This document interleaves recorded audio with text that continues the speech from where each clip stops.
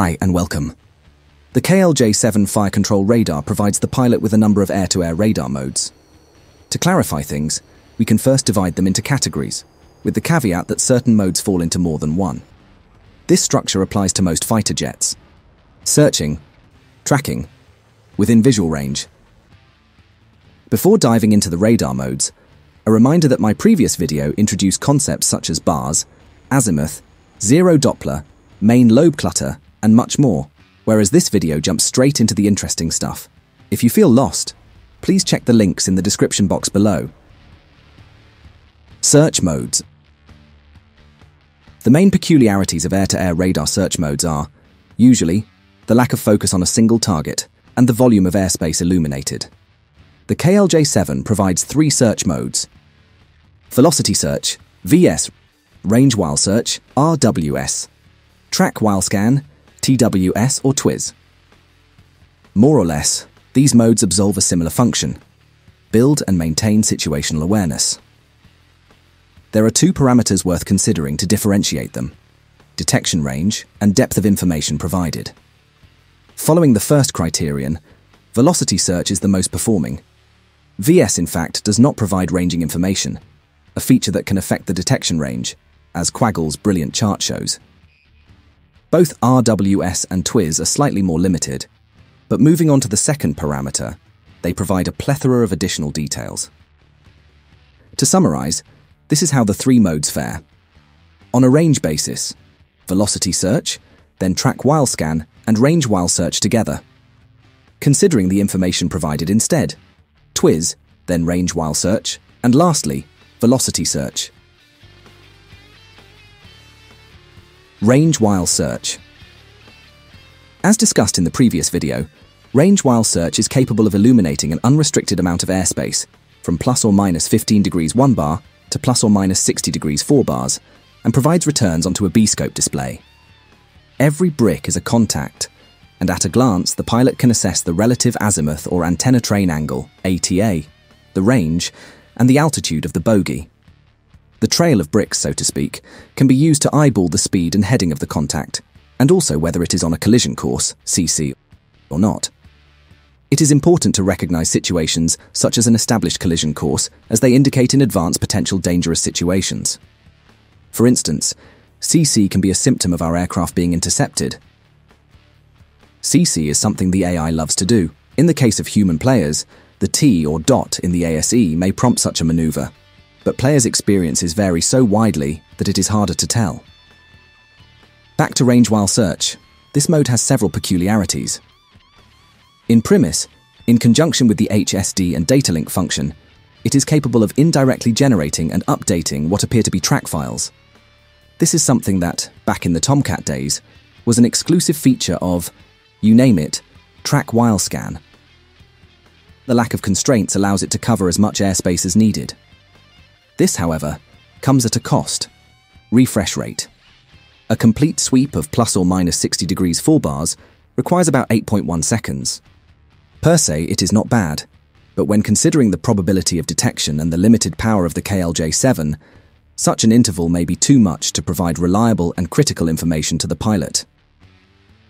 Since, usually, determining azimuth at a glance is far easier than the altitude, narrower modes, such as plus or minus 30 degrees 4 bars or plus or minus 60 degrees 2 bars, can be valuable compromises.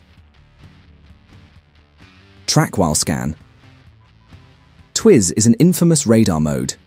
It provides excellent situational awareness before the crew switches to reliable tracking modes to engage the target. In DCS, instead, it's a factotum mode due to its apparent lack of drawbacks, which makes it the most common means of employing on targets.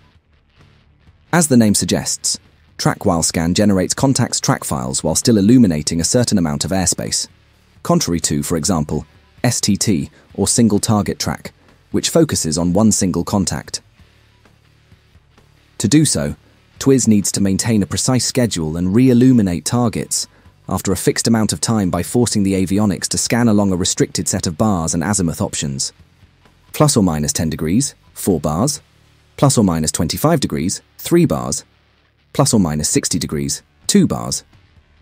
The collected information is used to assess heading and other information for each illuminated target, up to 10, Creating track files requires a certain amount of time, not long, but it can be detrimental if a snap-lock and shot are necessary.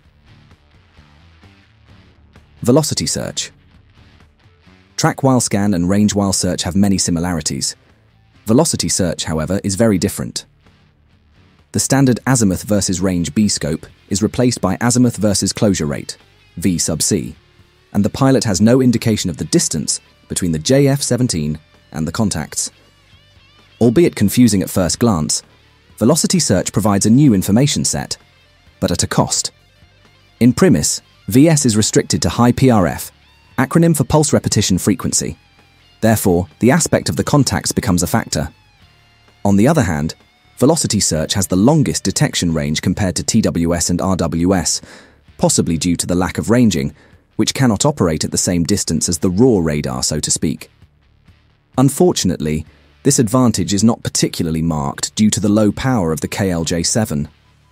Other radars, such as the F-14's AWG-9, gained several tens of miles using similar radar modes.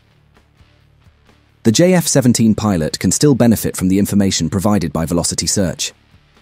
For example, they can assess contact's altitude using the altitude strobe, monitor changes in target aspect and aspect angle by observing V sub C, approximate the contact's speed and heading by considering drift and V sub C, augment situational awareness by isolating targets with exceptionally high V sub C, which may indicate that the JF-17 is targeted. Although range while search can be used to generate the track files displayed in track while scan and the HSI, velocity search does not provide such a feature. Velocity search resembles the Tomcat's pulse Doppler search. However, there are a couple of fundamental differences. In particular, in the F-14 the MLC area is fixed, and the ZDF floats depending on the aeroplane's speed. The KLJ-7 instead shows zero closure at the bottom of the scale, and the MLC area floats, something similar to what the Tornado F-3 did as well. Therefore, the JF-17's display does not show opening targets. If you are unfamiliar with these topics, please refer to my previous video about the JF-17's KLJ-7 FCS. Conclusions. The three main search modes provided by the JF-17's FCS allow the pilot to build situational awareness, maintain it, and commit to engaging targets. Future videos will cover the next logical step, target acquisition, either one or up to two. This should enable an ab initio pilot to follow a launch and leave BVR timeline.